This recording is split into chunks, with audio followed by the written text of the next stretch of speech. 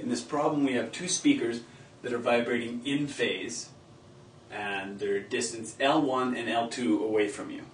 You were told that L1 is 45.4 meters, L2 is 34.2 meters. And the velocity of sound is 343 meters per second. Now what you want to do is find out the two lowest frequencies at which you can hear. Now because these things are vibrating in phase, there's just going to be specific frequencies that you can hear due to constructive and destructive interference. So we can start off by saying for constructive interference, we know that the path length difference, so I'm going to put absolute value signs L1 minus L2 equals n lambda. So for constructive interference, the difference in our path lengths has to be an integer amount of wavelengths. So if we look at this from the side, let's say we see this wave going like this, okay?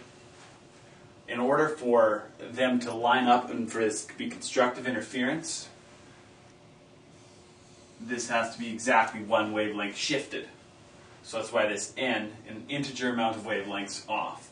So if it was only a half, so it started, let's say, here, went up like that, it would actually be destructive interference. So you want it to be constructive interference, has to be n wavelengths away. That's the path length difference in these.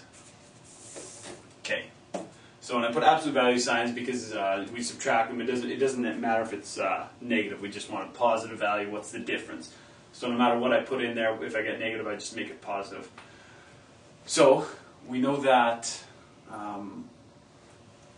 wavelength is equal to, let's say, V equals F lambda. So lambda, our wavelength, is equal to V over F. Because we're looking for frequencies, we don't care about the wavelength, we're worried about the frequency of this. So we can plug V over F in for lambda here. So this whole thing turns into L1 minus L2 equals n, the integer, times lambda, which is V over F. Now, we're looking for the two smallest frequencies, so let's just solve for frequency to start with. So F, if we multiply it over, is equal to n V over L1 minus L2. Okay. I'm going to start throwing in some numbers now. So V is 343 meters per second divided by L1 minus L2. L1 is 45.4 meters minus 34.2 meters.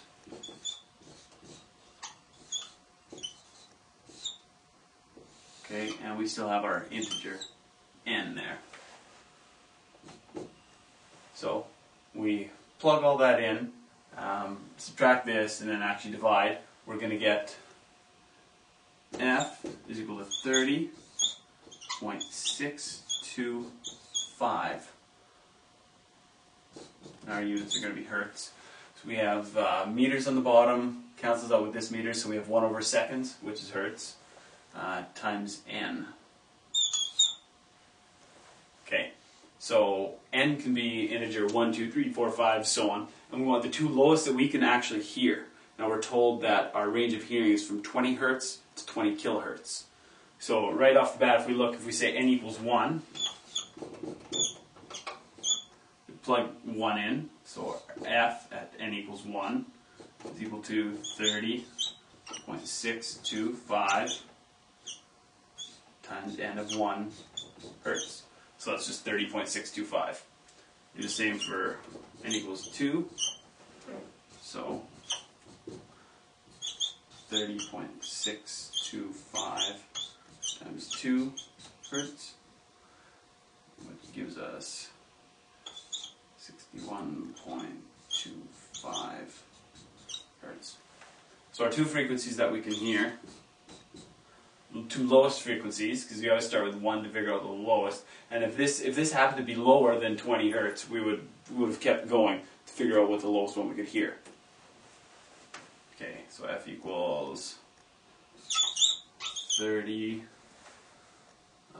Yeah, 3 significant digits, 30.6 hertz, and F equals 61.3 hertz.